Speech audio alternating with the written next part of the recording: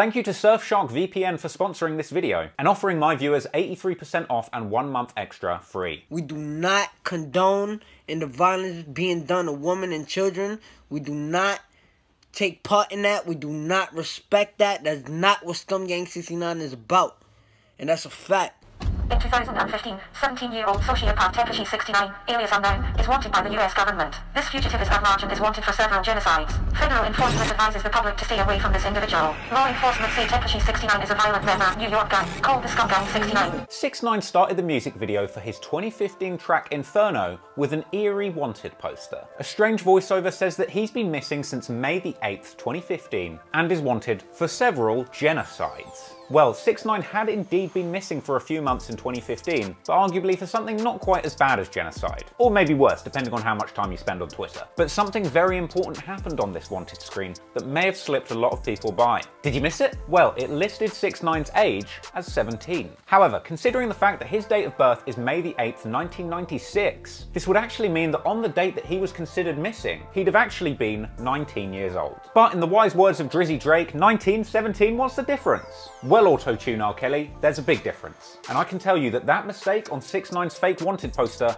was no accident. But I wonder, why would 6IX9INE want people to think he's 17 after going missing for a couple of months? But first, a word from our sponsor. Surfshark. Surfshark. Surfshark. I love Chris Rich. Surfshark, their VPN's the nicest. So nice. Surfshark, one account, unlimited number of devices. One device. Surfshark keeps your identity private. Surfshark, link in description, you can try it. You ever heard about a VPN? That's a virtual private network. Yeah. Keeps your info private and safe online and lets you bypass censors.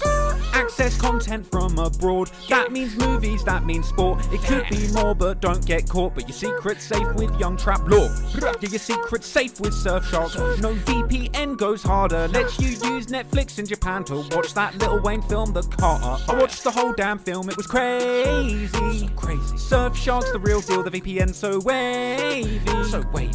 Surfshark, their VPN's the nicest. So nice. Surfshark, one account, unlimited number of devices. That's really handy. Surfshark keeps your identity private. I'm a private guy. Surfshark, link in description, you can try give it a try. Get me?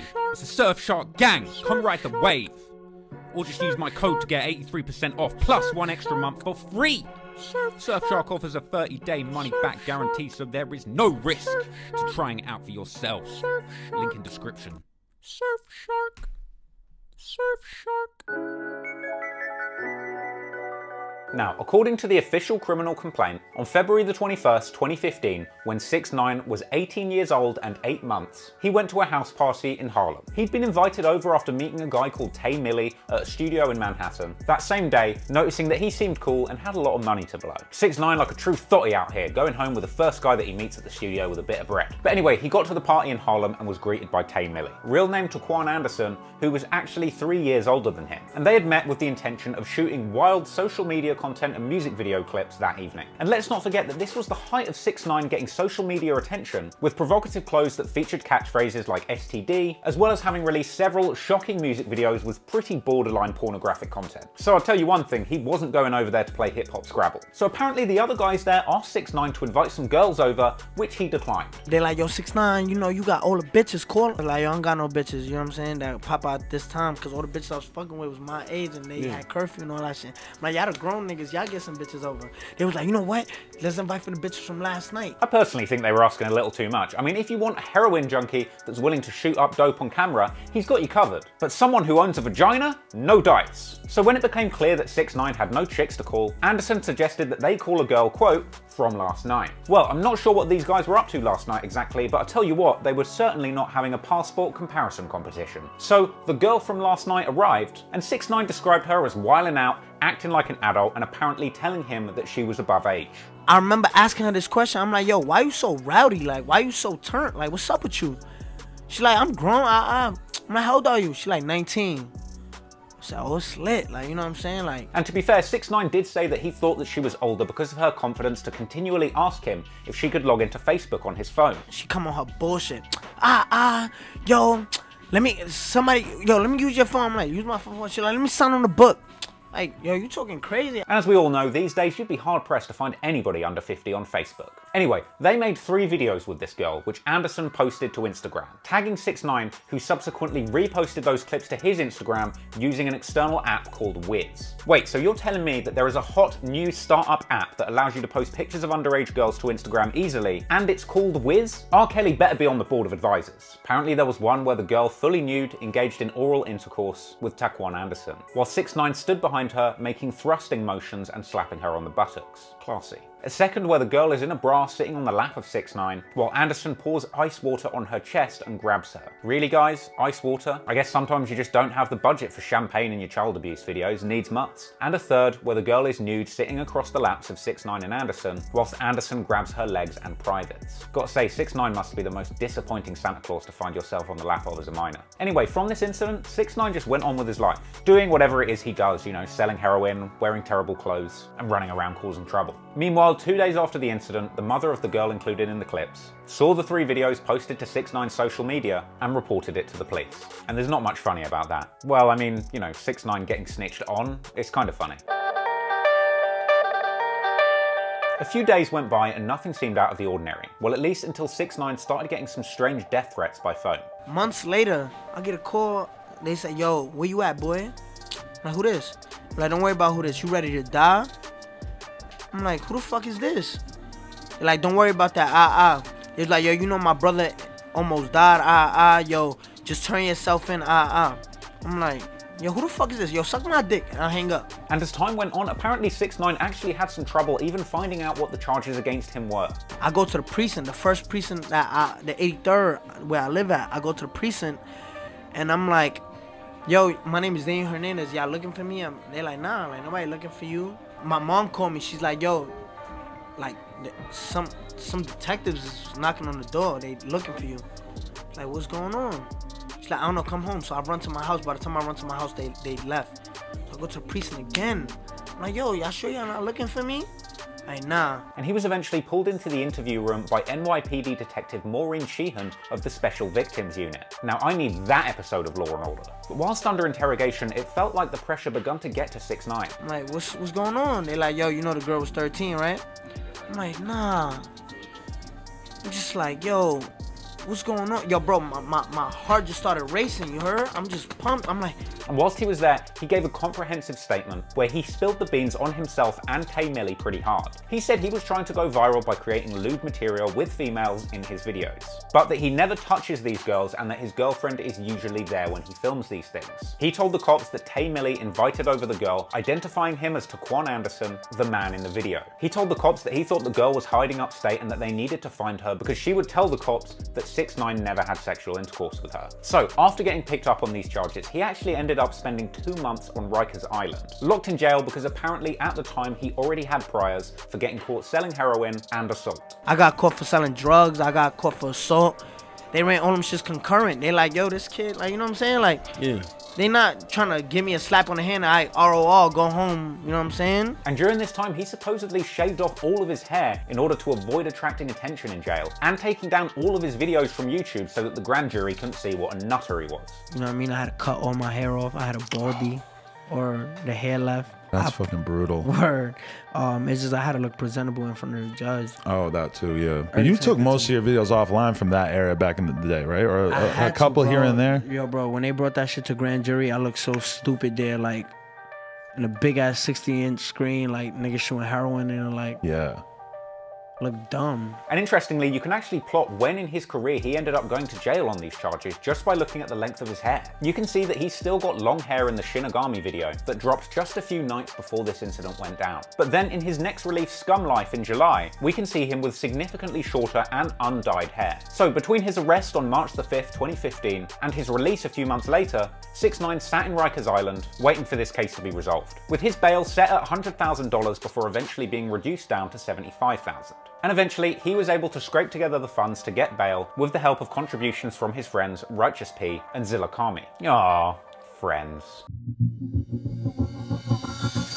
Now apparently, the prosecution were originally gunning for a big, hefty sentence of 15 years plus. But 6ix9ine had a legal aid lawyer that apparently helped him negotiate a pretty tidy deal. After going to grand jury, it seemed clear that there was no actual rape that had taken place. But 6ix9ine wasn't getting let off the hook for being in the video. They like, yo, there's no rape. Like, you know what I'm saying? No one got raped, you heard? No one, like no one. And he would plead guilty to 1 felony count of use of a child in a sexual performance. And despite pleading guilty on October the 20th, 2015, his sentencing was adjourned for over 2 years, initially being pushed back to October the 20th, 2017, before being pushed back even further to January 30th, 2018. The terms of his plea were complex and restrictive. He was forced to have 1 year of interim probation with strict conditions. He was ordered not to post or repost sexually explicit videos or violent images featuring women or children to his social media. Gulp, that's all of his music videos out of the question then. He'd also have a mandatory 2 years of mental health treatment with regular updates to the court on his progress. He had to do 300 hours of community service through the NYC Parks Department. Hey, I mean, with his hair, he could probably use that time working as a patch of flowers. He'd be ordered to obtain his GED, and he was also ordered to write a letter of apology to the girl and her family, making clear why his participation and posting of those videos was harmful. But then again, knowing him, he probably got Zilla Kami to write it. And crucially, he was ordered not to commit another crime for 2 years. And the biggest finesse of all was that the agreement stated that if all of these conditions were met before his sentencing date, the court would not oppose a youthful offender adjudication. This would mean that even though he was 18 when this happened, 6ix9ine would not require to register as a sex offender, and the crime would be a youth offender charge, a point that he has repeated several times in interviews defending himself. And it's likely that's the only way that he with a straight face can really try and convince people that this thing happened when he was a kid,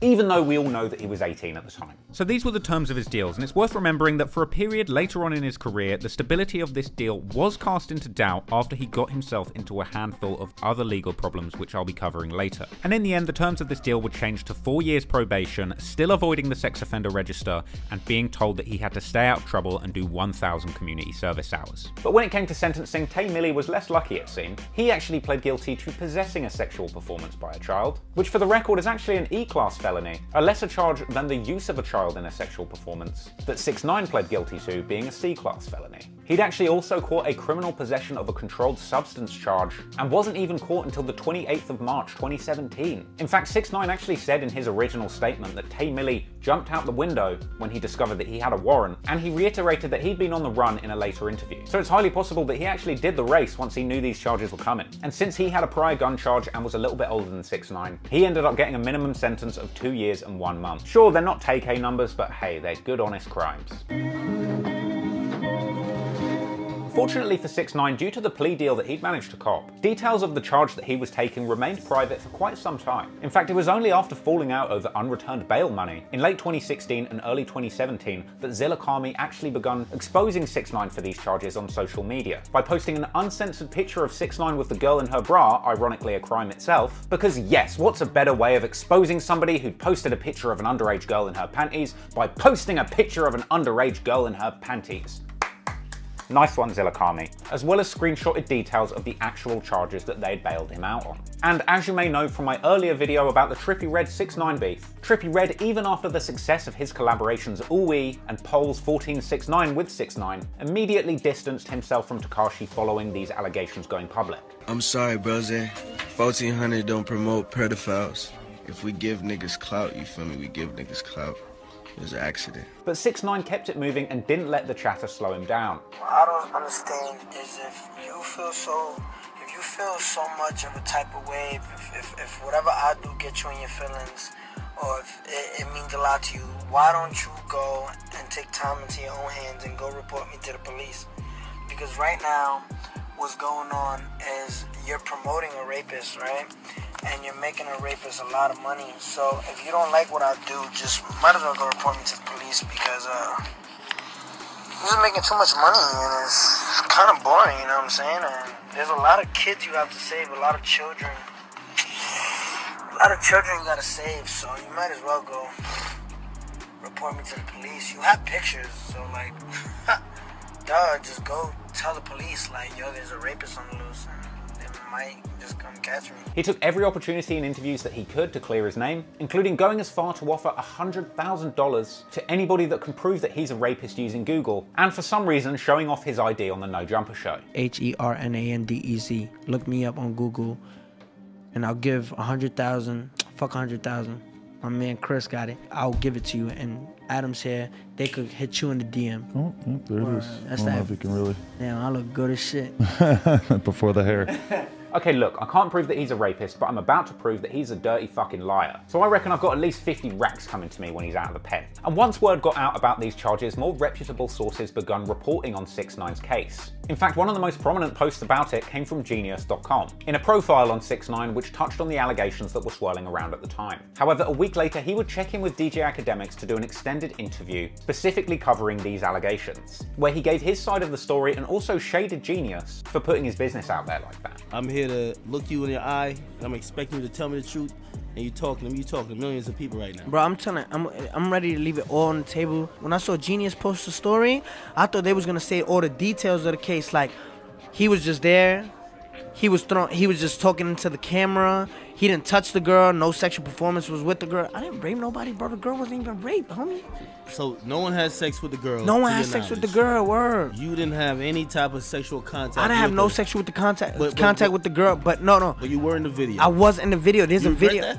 And while he gave his side of the story, much of which you already know at this point, the most striking thing about this interview and many that came after it was just how skillful 6IX9 was when it came to using language to manipulate the viewer into thinking that the situation wasn't as bad as it really was. And personally, having watched a lot of content around this situation, I feel I really begun to understand the manipulative character of 6IX9's personality. Because there are several things that we absolutely know to be true as a fact. Firstly, we know 6IX9 was 18 years and 8 months old when this happened. However, he has made numerous attempts to try and convince the public that he was 17 at the time of the incident. He was not. You already saw the intro slate from the music video Inferno, which says that he'd gone missing and was age 17. Bullshit. And he did the same thing in the DJ Academics interview. When I got caught? When you got caught, you were 18, but I when was it happened, 18, you were it was 17. And the reason he probably thinks that he can get away with this is because of the terms of his plea deal, that if he meant that he could slide as a youth offender. But that doesn't mean that you weren't 18 when this happened. And this was a point that he reiterated when he ended up on the Breakfast Club for the first time. So does that make you a registered sex offender now because you did plead guilty? Nah, I was a youth. I got a youth offender. Okay. Juvenile, right?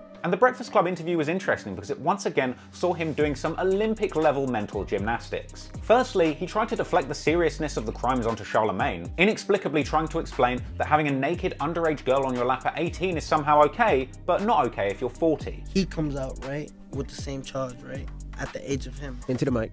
Right, at the age he's at right now. Say if I won't understand if I was his age, you know what I'm saying, and I caught that charge, and it would look disturbing, like, you know what I'm saying, it would be like, what the fuck? But I think the media don't see it like, yo, this kid got caught up in some shit. I swear all that rainbow hair dye is poisoning your brain, kid. Because he then took the mental gymnastics to state circus level, bringing it right up Charlemagne Street, saying that he only pled guilty because that's right, he was poor. And bear in mind, this isn't, I come from a poor background so I had to sell drugs or rob to feed my family and survive. He's trying to say that the reason that he pled guilty to a child sex crime is because he was poor and disenfranchised.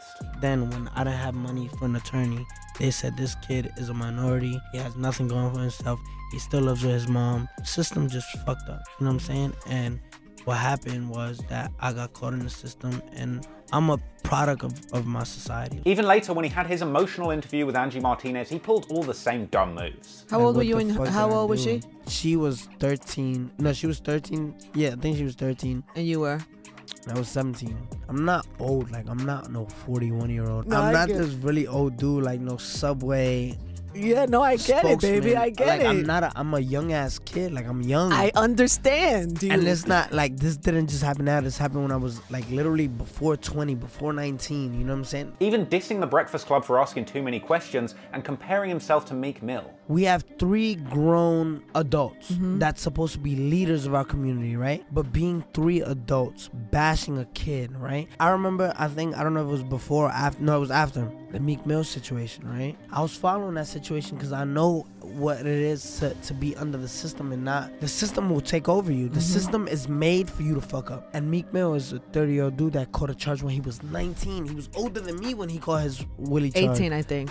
He was older than me. Yeah. And my god, the rainbow-headed buffoonery didn't stop there, people. Because yet another sideways finesse that he continuously tried to pull was trying to trick people into thinking that the reason he was on Rikers Island for a couple of months were for his drug charges rather than the child sex stuff. And he did this with some very clever and manipulative language, saying that he went to jail because of the priors that he had to do with his drug dealing, cleverly sidestepping the fact that it was this child sex charge that caused him to be pulled in and kept in jail because of the priors that he'd had before he committed the child sex crime. I had a couple priors. I got caught selling heroin at a store, and then I beat up the owner of the store. So they hit me with a sale of illegal substance, and then I had an assault, like second-degree assault. I was out for a couple months. Okay. I just stopped rapping. Rikers Island as bad as they say it is? Man, you know what I mean? You gotta survive, you know what I mean? And that's the jungle. Though he did eventually admit on the Angie Martinez interview that it was his brother that took the drug charge without even mentioning the supposed assault. We got like our house got raided. Yeah. I forgot how old I was. I was 16.